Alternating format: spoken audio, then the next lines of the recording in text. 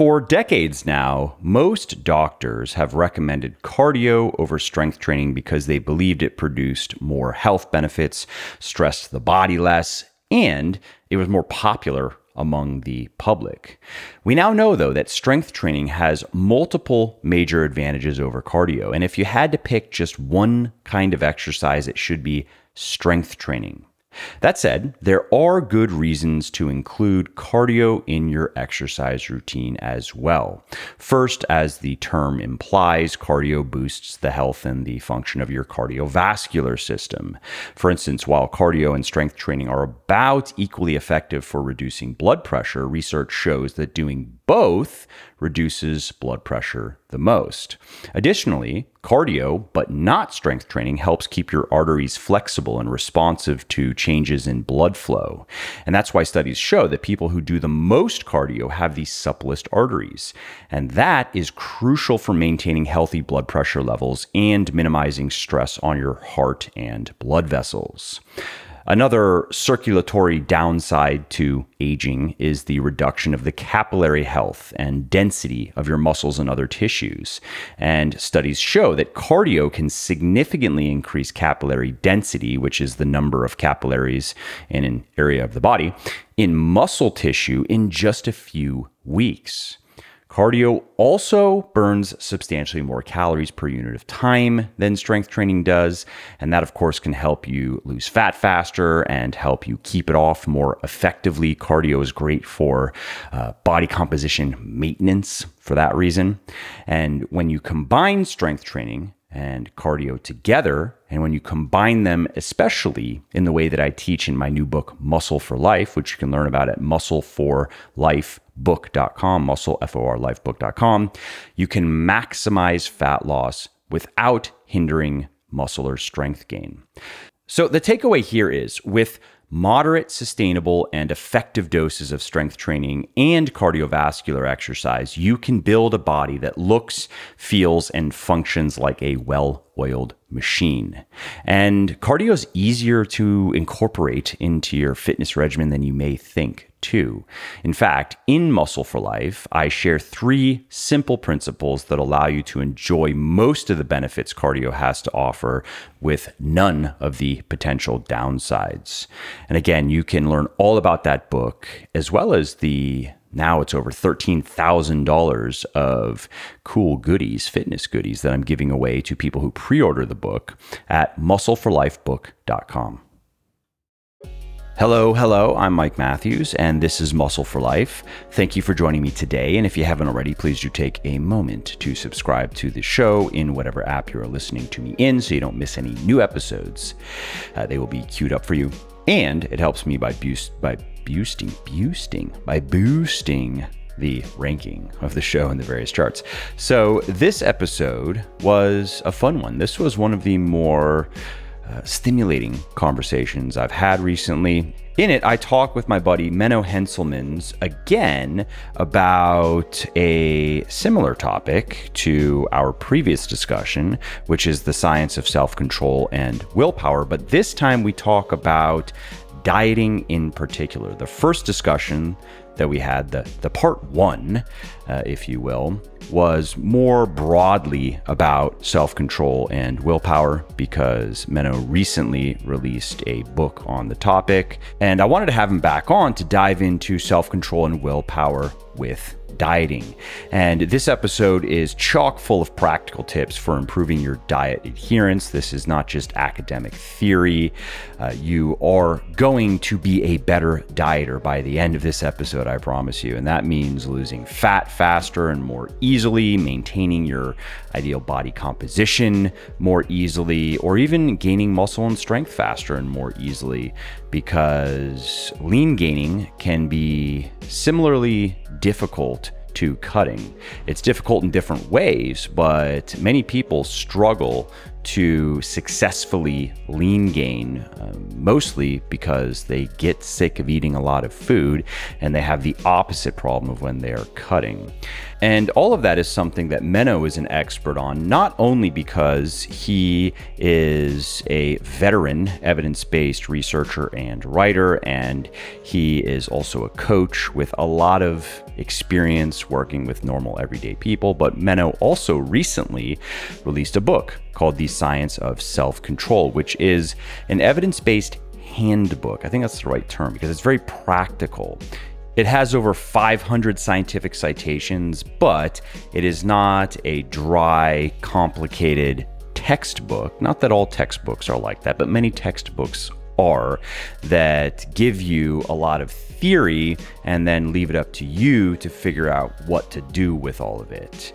Menno's book is not like that. Menno's book was written with an eye to application, which resonates with me because I try to do that in all of my work. I don't just want to teach people interesting facts. I want to teach people useful things that they can put into application and get good results with. And so in this interview, Menno is going to share a lot of the material that is in his book. He's going to talk about why dieting is inherently difficult, several simple science-based ways to make it easier to stick to a diet, how macronutrient composition, meal timing, and consistency can help or hurt dietary adherence.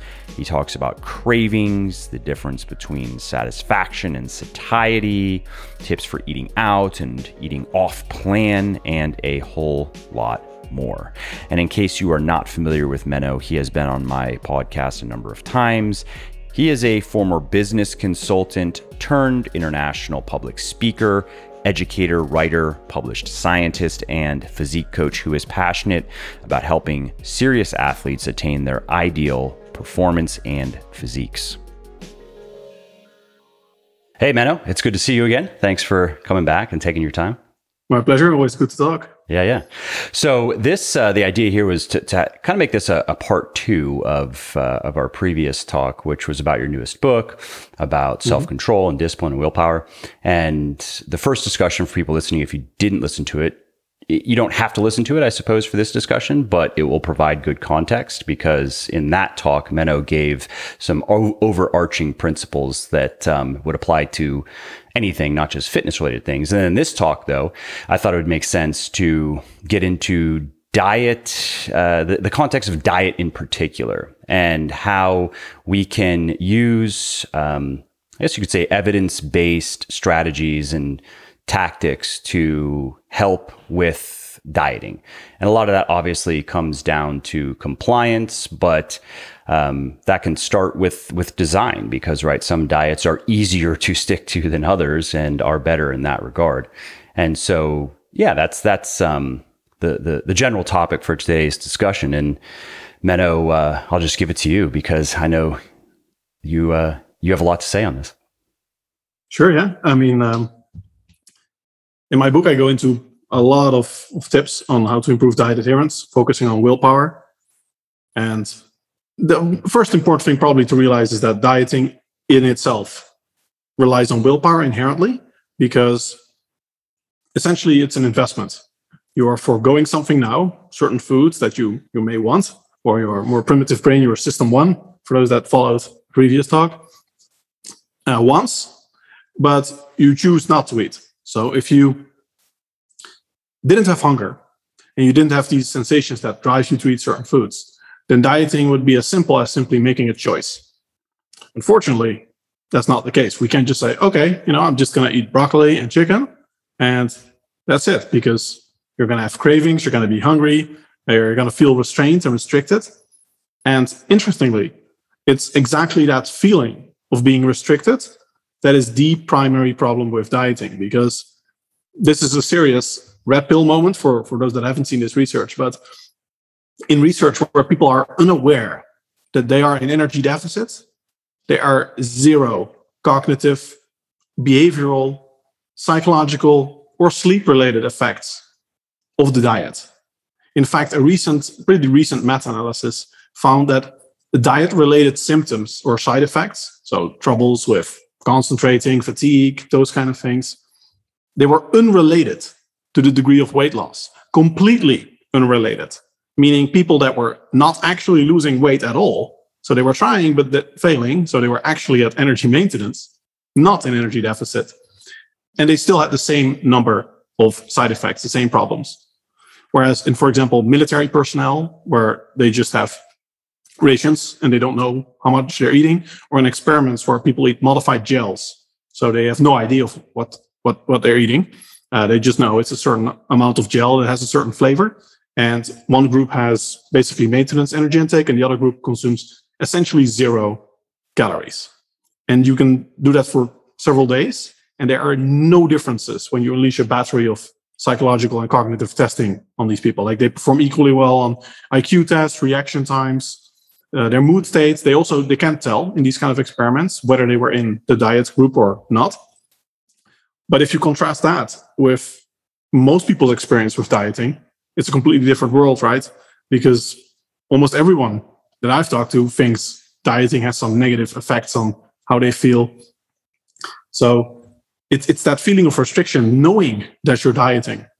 That is a key part of the problem. And that is also the feeling of being restricted and having to give up certain things and making choices. That is the biggest problem with dieting. Now, maybe in contest prep, when you actually get near starvation levels, lean, then maybe we can talk physical effects. But for most people that just want decent six pack and not like crazy contest shape, most of the effects of dieting are not physical effects of the dieting, they're mental effects. They're in the brain. So that is the foundation of everything, I think, realizing that first. That's interesting. And, that makes me think of the last little cut that I did, which was so it was maybe 4 to 6 months of last year when the first round of lockdowns first began. And so I couldn't go to the gym, and I was at home doing home workouts, and I wasn't driving to the office or to the gym. And so it's like, I'll just take that time and I'll just do some cardio, and I'm not going to change anything about how I'm eating though. And it was very easy. And I mean, I guess there's a caveat in that I can't say that I've ever had a particularly rough time of cutting, but I have had cuts where I do start to notice it. And the end point of this previous cut, which did not feel like a diet at all. And of course, I was eating the foods I like to eat, but that point of making no change to my diet probably helped make it even easier, when all I did is just increase my activity level, eat exactly the same in a calorie deficit, but I wouldn't have known it. All I noticed is I just got a little bit leaner until eventually I was like, okay, I guess I'm pretty lean now, and I'll just stop here. And that endpoint was comparable to previous cuts. I got pretty lean. It's hard to say exactly, but maybe somewhere between 8 and 10%, where I think that's where most guys like to be for looking good. And but in previous cuts where the diet was a little bit more aggressive, and I guess the perception of it was a little bit different, it did feel a bit harder. Yeah, definitely. And I think what you have is what most people should aspire to. I think that is sort of the idea of being successful at dieting, is when you can diet ad libitum, without necessarily tracking everything that you eat. You just know what kind of foods are good for you, and you eat them until you're satiated, and then you automatically, essentially, lose fat. And you just stop when you're happy with how you look in the mirror.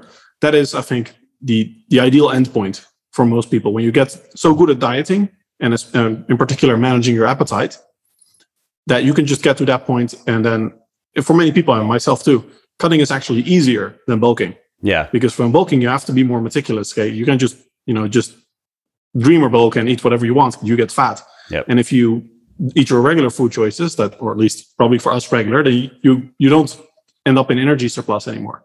So you probably need more tracking. But I think for a Or lot of maybe people, the flip side is you just eat more of the stuff you normally eat. Like if I were to do that, I probably would. I like to eat oatmeal at night. Like, all right, so it's usually about a cup dry, cut it, put some nuts and fruit in it. All right, fine. That turns into maybe 2 cups, or that's probably the way I would. I haven't done a lean bulk in a while because I don't really see the purpose in it, because I'm not going to really gain much of anything anyway. I'll just get fatter. But that's probably how I would approach it. Yeah, and that only works to a certain point, though. Especially if you have an adaptive metabolism. For me, when I end the cut at like 2,000 calories, and then for the bulk, I have to go up to 4,000 and above it very quickly. Well, I'm already eating a lot of food at that point at 2,000 calories, so I definitely cannot double that. True. That is the last time I was lean gaining. I had to end, I was around maybe 4,300. And for me, probably similar to you, that feels, I was force feeding myself basically. I mean, it was the final meal of the day in particular. I mean, it's fine. I did it, but I didn't enjoy it at all. Like I could have stopped eating probably at noon and would have been totally fine with that. I wouldn't have gotten hungry again for the rest of the day. Yeah, me too. When I go over about 95 kilos, I'm force feeding. Now, I could easily do it if I started eating junk food, but I have a sort of mantra for myself to only eat healthy food or nutritious food that has no adverse health effects, let me put it that way. And yeah, it's basically a luxury problem, because of course it is a problem. But on the other hand, you can just stay leaner, and then your appetite's higher, because the leaner you are, the higher your appetite always naturally is, because you have lower leptin levels. So it's definitely the focus for almost everyone, I think, should be on how to get lean in a very sustainable, low effort fashion. And then if you're one of the individuals that actually has the luxury problem of having difficulty with bulking, then you can sort of use some of these tips in reverse. And but mostly for a lot of people, it's like, okay, you have 600 calories that you need to fill in, eat a chocolate bar, done. Yep. Peanut butter sandwiches, okay. Oh, you're still eating lean dairy? Well, let's make it full fat. Or lean meat? Let's make it full fat meat. I see egg whites in there. We can use whole eggs. And also fruits and vegetables. Yeah, eat a lot less of that stuff. Yeah. You don't need that much of those. Yeah. And I want to get back to the planned topic, but you said something that I'm just curious, and I want to hear your thoughts on regarding. You said it's a mantra of yours to stick to nutritious foods or foods that don't have any adverse health effects. I'm curious what you mean exactly by that.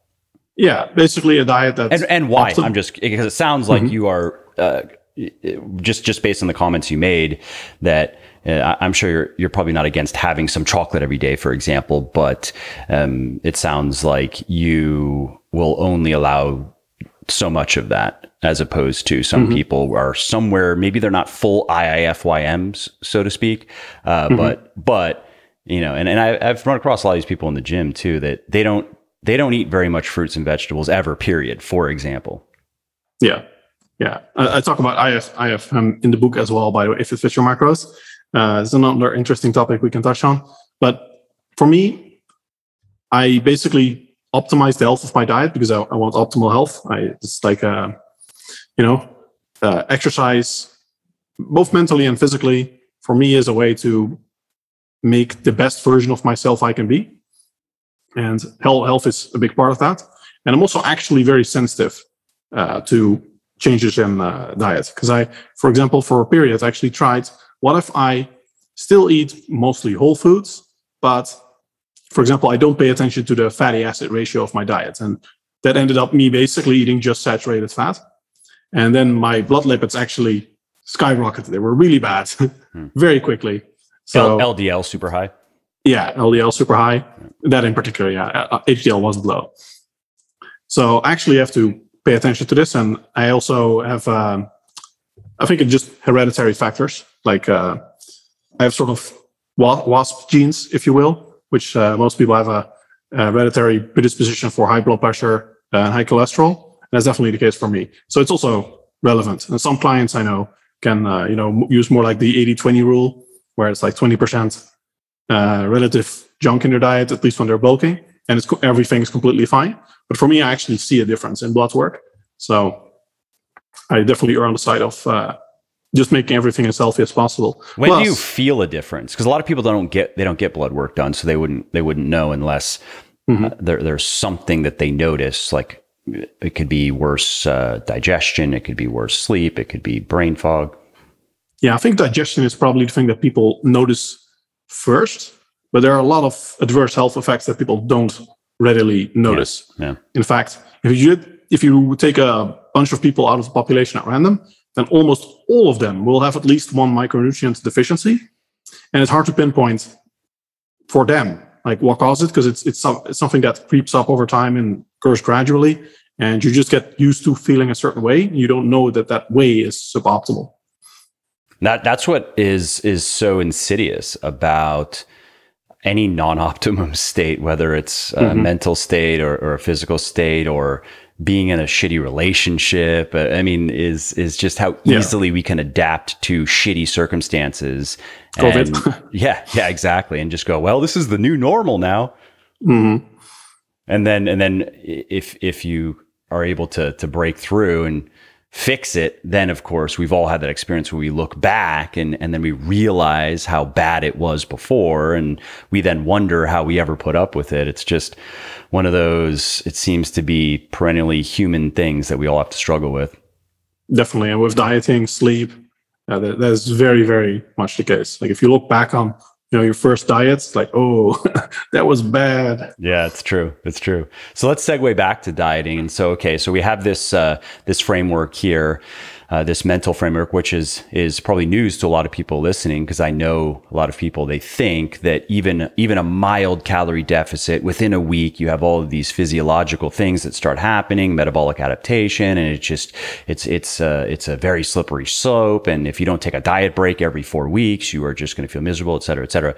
And so if let's just accept your I mean, obviously it's not but let's accept this proposition that you put forward, which is for a lot of people who are looking to go from out of shape to in shape, or probably even some people who are pretty in shape who want to get really in shape, maybe something comparable to what I was talking about, my little COVID cut.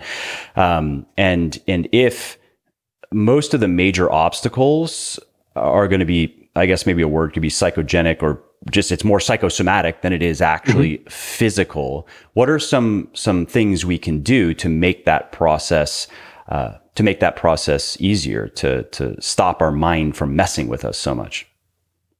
A lot of it comes down to, well, basically when you realize that the problems are the restriction and the feelings associated with that, and having to make choices you don't like in your diet.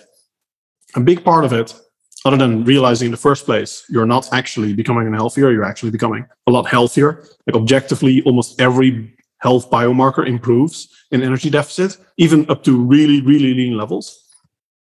So other than that, and realizing that, there is a big part of successful dieting revolves around not feeling restricted and restrained.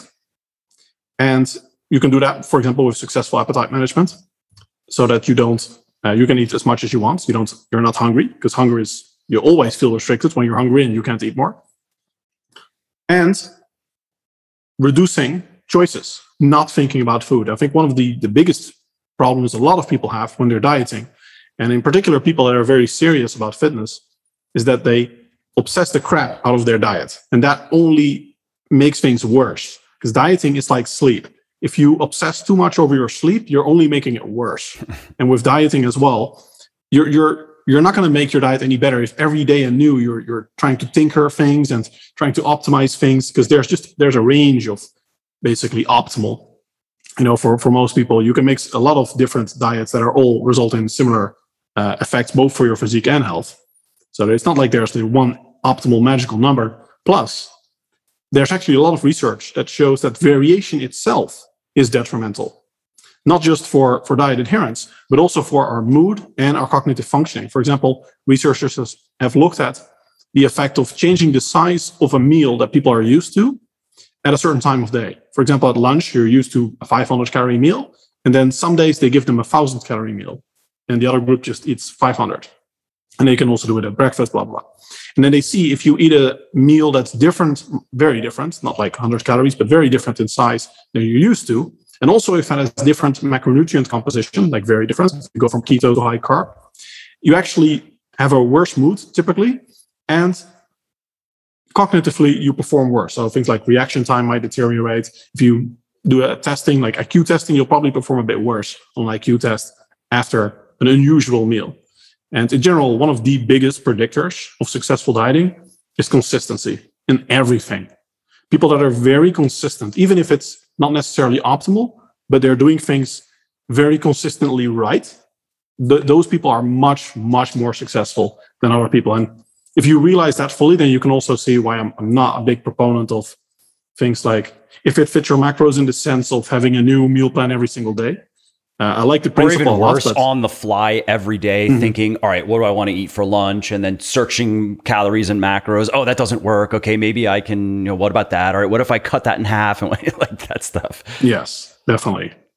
Yeah, and diet breaks, also not a fan. Any kind of very dramatic cycling or changes in the diet that do not have a very clear purpose, you have to be very wary of, because if you can just make things very simple and basically make the road to success the path of least resistance, and make the path that you're on the default, the best possible option. So for example, if you do meal planning and you have a fridge full of food and you already know, okay, lunchtime, I put this Tupperware box in the microwave, this is my meal. Like that's the default. And then if you don't think at all, you don't make any choices, you just follow the plan, then you're going to be successful. Whereas if you don't have a meal planned and you have to think, okay, what am I going to eat? And especially when you're hungry, it's the worst possible time to actually have to make those choices. It's much, much more difficult for yourself. Absolutely. And so what are some of these key points you mentioned? Consistency. What are some of the key aspects of consistency that matter the most? Like I can hear people wondering, well, is it consistency of meal time? Is that the key, or is it the calories, or is it the macros? Is it the food choices, or is it a bit of everything? Basically everything. Yeah. It's remarkably, it's remarkable how much consistency matters in like every single field, like macronutrient composition of the diet.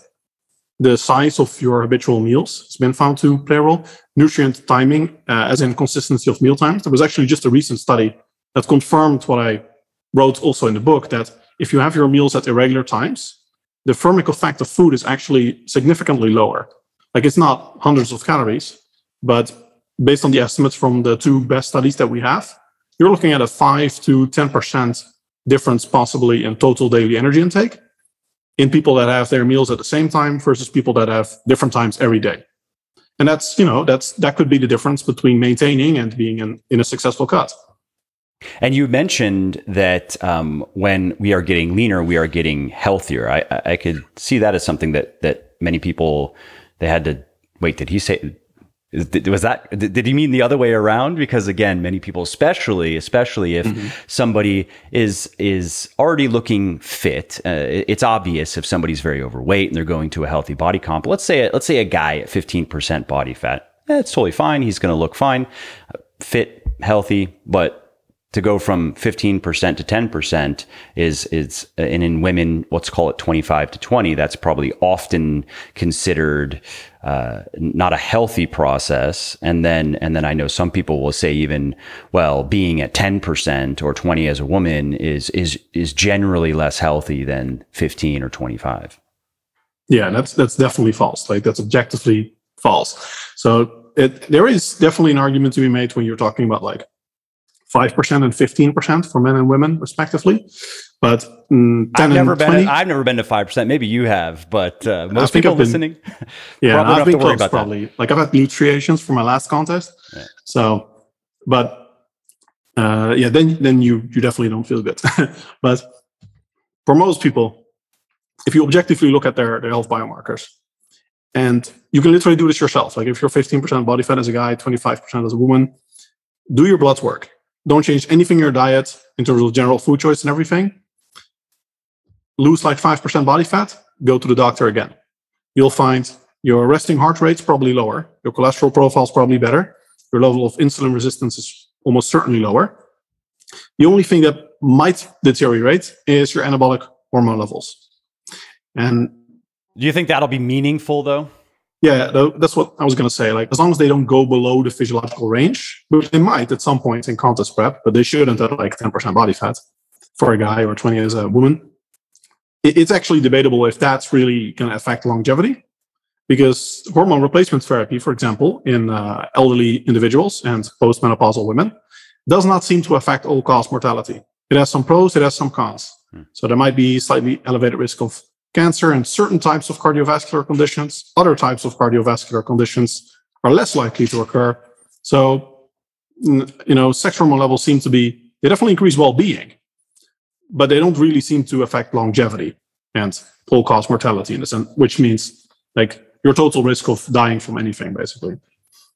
And what are your thoughts about macronutrient composition in the context of dieting? Many people that reach out to me, they understand high protein. There's a little argument about that.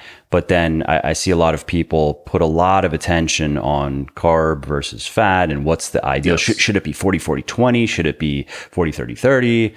And so on.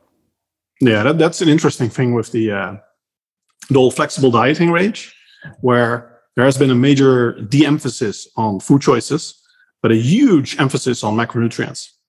And I think a lot of people are actually quite obsessed with their macronutrients, and they think of their foods. You ask them, like, what are you going to eat? Like carbs. Like, you don't eat carbs, okay? You eat a certain food. You're eating like potatoes or rice. It's like protein or fat, Because there are huge differences in any kind of tasty carbs. What do you mean? Yeah. 50 grams. What do you want? I mean, if you say fat, does that mean you're drinking oil or you're eating an avocado, or there's a huge difference ground beef in effects. Yeah, and exactly, is fatty beef, is that protein or fat? Like, what about nuts? They're high in both carbs and fat and protein. Yeah, exactly. So, in any case, that focus on macronutrients is definitely misplaced in the sense of, in the context of diet adherence, and in fact, in most contexts, actually. Especially when you're talking minor differences, there really aren't any effects. And also in the book, I review the research on what kind of the optimal diet is. And you basically find, as long as you're consistent, it doesn't really matter. There are a few principles, like high protein works, but high protein means at least 1.6 gram per kilogram per day. Above that, you again don't really see more effects. Super low fat and super low carb, but especially low fat, does not work. Like zero fat diets, you see this a lot in competitors, works fine for a couple of weeks, maybe even months, and then you completely burn out typically. Unless you're on gear, then it's not as bad, because if you get your hormones from a needle, you don't need fat to make your body produce them itself. And super low carb, like keto, carnivore, shows some trends to be worse in the long run, but I think that's mostly because people have a very difficult time at implementing them properly, especially in research. A lot of people think keto is drinking olive oil. Then no, it's more like eating avocado. You're still eating vegetables. Keto is also not about minimizing carb intake. So I think that's more, wrong implementation, getting micronutrient deficiencies and the like, rather than really necessarily suffering from the lack of carbs. So the most important thing, again, is by far just getting the basics right of your diet and then being consistent. And other than that, food choices are actually far more predictive of long-term diet success than macronutrient composition of the diet. Like if someone's still eating ice cream and pizza, then you can fit those things into your diet if you're tracking your energy intake. But even that up to a point is simply not sustainable. Like if I want to eat 1,000 calories of pizza or ice cream, and at some point in my diet, I have to go to 2,000 calories a day, I'm going to be super, super hungry. And nobody gets successful long run being hungry every day. So it's theoretically viable, like, in physical terms, as long as you're eating 2,000 calories, you can fit some pizza in there. But behaviorally speaking, it's not. And you also get into the problem that if you eat a little bit of pizza, but you can't satiate yourself with pizza anymore, it can only result in further cravings. And that's why, for example, take ice cream for me. I eat ice cream if I'm maintaining, that's what I've been doing for some time now. Mm-hmm. I like to have it once a week, unless I'm going to be eating at a restaurant or something. But I don't really like eating ice cream unless I eat a lot of it. Like for me, having 100, 200 calories of ice cream, it's just not enjoyable at all. I'd rather just not do it. I'd rather actually just eat some oatmeal with some nuts and fruit. So if I'm gonna eat ice cream, I want to eat the whole pint. And the brand I currently like is this brand called Jenny's, and that's 1,000 calories a pint. And so I'll do that once a week, but that's just once a week. I don't nibble on the ice cream every day because I know that even if I have a good relationship with food and good discipline, I'm still going to want to eat more, and it's just going to be annoying. So my little daily treat, if I want to have something, is just some dark chocolate because I don't have to eat much of that at all. And I like it. I can have just a square or two and be like, oh, that's nice. Not the case with ice cream. So going to your point of food choices, I think if I'm hearing you right, people they need to understand what works for them. That's not the case. I mean, I know people who they can eat 5 spoons of ice cream and feel, hey, that was great. They can put it away. That's not me though. Yeah, and for a lot of people, it's not, even though they think it is. So a lot of people think, I just eat a little bit of this, and portion control in general seems to be short-term successful for some people, but long-term really does not do well. So all that stuff goes right out the window when people get really lean and muscular, which massively increases your appetite. And if you just eat a little bit, it increases the craving. So I think that's one of the biggest myths also in terms of diet adherence, the idea that you satiate a craving and then it's gone. Like it does not work. Then there are numerous studies on this, like literally, I think at least a dozen, where they show that not eating a food reduces the craving for that food. And as long as you keep indulging in the food, you keep fueling the craving. And it doesn't even matter how much you eat. So if you eat a little bit of ice cream, you fuel the craving just as much as if you eat a lot. In fact, in large portions, it can be better to eat a lot, especially if you get nauseous, because then you get a negative food association. Yeah. So these are all things that work well when appetite really isn't a problem yet. But you see typically that when they get leaner, more muscular, those things don't work anymore. And there's a lot of research showing that there are some tricks that you can implement it, like ice cream, for example.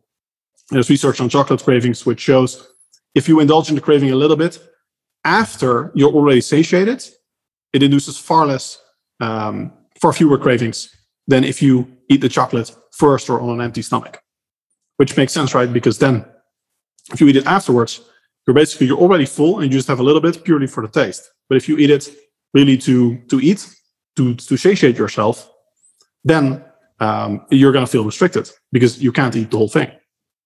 That's a great point, and that's something that I've always done. I didn't realize that it's an evidence-based way to manage cravings, but I've always tacked whatever little thing I want to have. It's always been, I mean, for me, it's almost always after dinner, but it's not a meal unto itself. I'm not going to have a 3 p.m. snack of just like half of a chocolate bar or something. Did you know that right now I am in the middle of a big book launch bonanza for my new fitness book for men and women of all ages and abilities, Muscle for Life, which is releasing on January 11th and is currently available for pre-order over at muscleforlifebook.com, muscleforlifebook.com.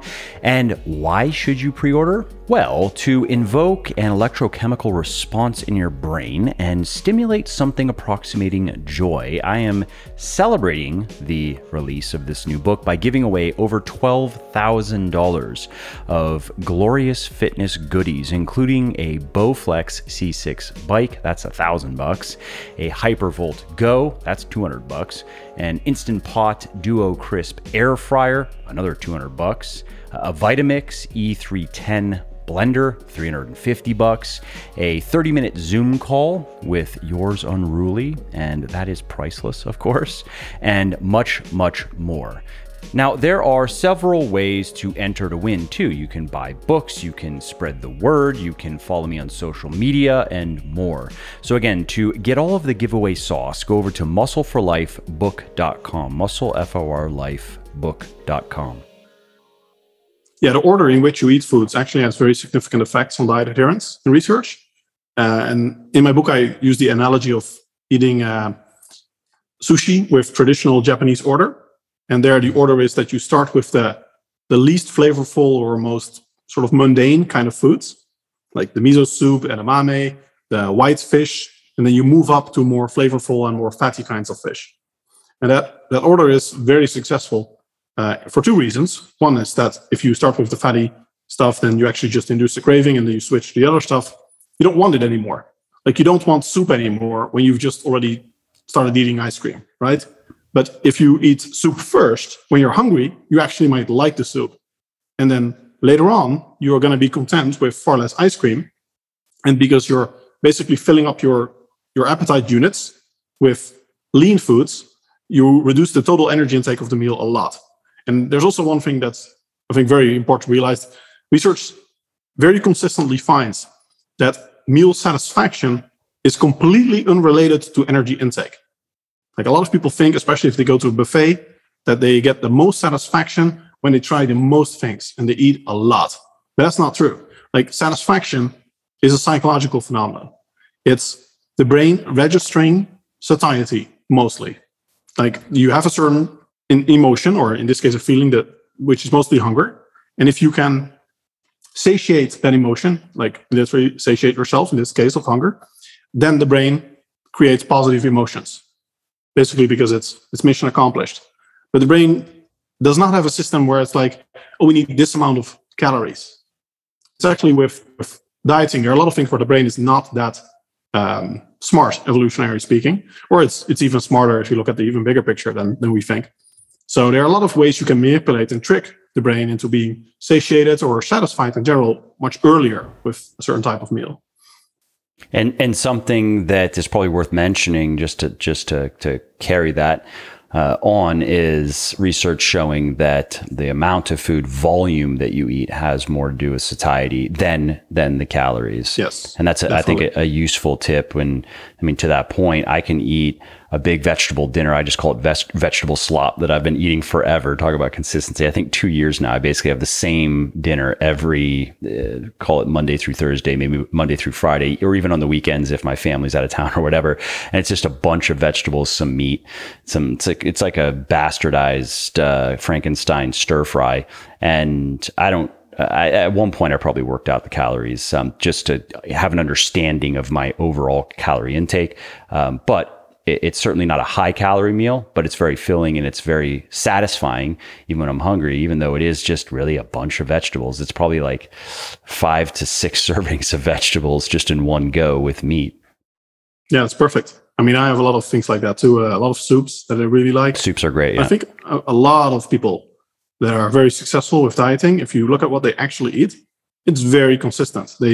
I often joke that in large part, the key to successful dieting is simply finding like 4 keeper recipes. And if you found those, then you're basically set. For example, I had one client, which he did not realize, but he actually loved zucchini. And I gave him a zucchini soup recipe, and he made that. And he was like, this is amazing. And then he started implementing zucchini and everything, made zoodles. And that basically, that one thing was for him the difference between struggling massively with dieting. And since then, he literally said, like a week later, I think I have permanently solved the dieting issue, because he could just eat loads of zucchini. Whenever he wants to lose fat, just eat loads of zucchini. Done. That was it. The zucchini diet. Loved it. There's a he loved fad it. diet. Zucchini is super nutritious, super satiating. So he never had problems anymore with consuming fewer calories. That was just it. That was like the one golden thing he needed.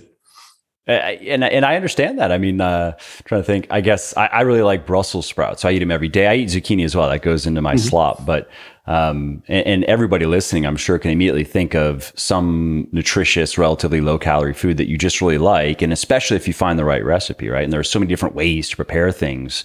It's hard to not be able to find something like that. Like maybe the guy seems like he's a little bit lucky in that he just loves zucchini, just pounds zucchini all day in 5 different ways, and he loves it. All right, fine. Maybe that doesn't work for a lot of people. But what about 3 things? And what about just 3, go-tos? And I think that's a great tip. Definitely, yeah. What about meal timing? Yeah, for diet adherence, again, consistency is the most important thing. Research on appetite generally finds, including a recent meta-analysis, that the sweet spot is typically around 3 or 4 meals. Most people do worse. Funny enough, the old bodybuilding idea was that you need 6, it's better. But I think almost everyone has found for themselves it's actually really hard when you get to low energy intakes to have 6 meals, because you just have tiny meals, and there isn't a single meal of the day that really satiates you. So most people, I think, are best off with 3 or 4. 2 might actually be good for some people in terms of diet adherence, but it's most likely suboptimal for muscle growth / retention. So I wouldn't experiment with that unless it's a lot easier for you diet adherence wise, and you don't care about maximizing muscle mass. And what about eating out? I know that's something I get asked about fairly often. Mm-hmm. Yeah, there are a lot of good things you can do to minimize the damage there. The food order tip that we discussed, like starting with the least flavorful options, having your protein and fiber first in particular, that's really important, because then you're also in a position to make much more rational choices. Another tip from recent studies is that starting with something with an umami flavor and free glutamate, like mushrooms or tomatoes, actually increases self-control and lowers energy intake, because the free glutamate seems to affect glutamate receptors in the mouth that subsequently enhance self-control and lower energy intake. One of those things that MSG in soups is what research actually originally started with. And I found that it worked. Like, it's actually a significant diet adherence booster to have an artificial flavor enhancer in your food. That's ironic. Pretty crazy. But that's one of those tips that's like almost too good to be true, but it actually works. And another thing, I think the thing that most people do wrong is they save up calories by basically starving themselves before they go out. And you should think of it as you're going to eat foods that have a higher energy density than the foods you normally eat. So you have a certain amount of appetite units, and if you're going to fill them with those foods, you're going to end up with a far higher energy intake than otherwise. Which means that if you starve yourself and then you're going to pig out on pizza and ice cream, you're going to do heinous damage. Whereas if you show up already satiated, which is actually what I recommend for a lot of people, actually at home, first eating a soup, for example, first eating a big bowl of tomato or zucchini soup, and then you show up to the barbecue or wherever else you're going, then for one, you're not starving, so you can make much more rational decisions. And you can just eat the food for flavor rather than having to satiate yourself with those high energy density foods. So it's much more effective to switch to very lean foods, like just eating like your filler recipe with a lot of vegetables, lean protein sources, saving up calories, but not starving yourself, rather than just saying, what a lot of people do, in my experience, is, for example, I'm going out to eat, I'm going to skip the meal beforehand. And that is not only not effective, it's actually directly counterproductive, because you're going to have more appetite at the cheap meal.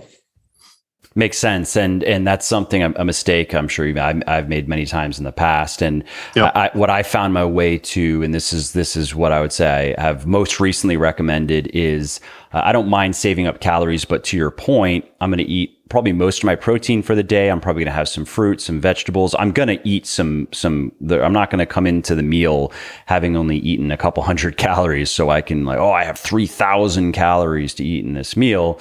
I'm going to come into it not any hungrier than I would normally feel for, let's call it, a dinner, right? Mm-hmm. And I'm going to eat enough food and enough of the right foods to make sure that I feel more or less normal, and then I don't restrict myself at the meal. But I've learned to not, and this is probably something that you might even have in the back of your mind to mention as well, that I've learned that you don't have to. I think of Thanksgiving, which is coming up, where in the past, just for fun, basically, I would eat like 7 plates of food to the point where it was actually painful. I'm on the couch, can't move, sweating.